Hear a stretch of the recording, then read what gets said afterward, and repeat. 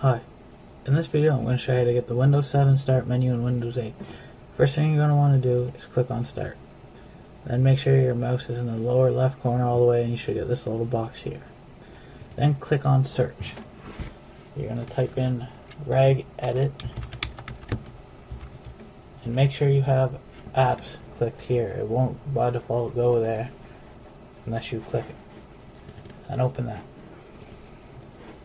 Now once you've got that open, you're going to want to go to H key current user.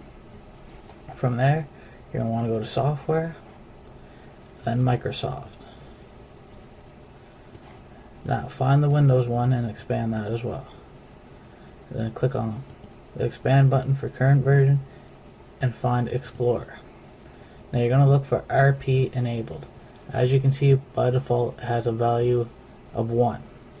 You're going to double click this and change the value to 0 and hit OK.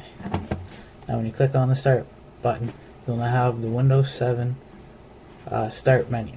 And that's all you have to do to change your Start menu.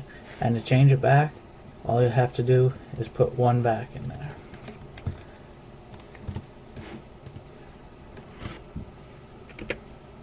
That's all you have to do to change your Start menu back to Windows 7. If you found this video useful, please subscribe. Thanks.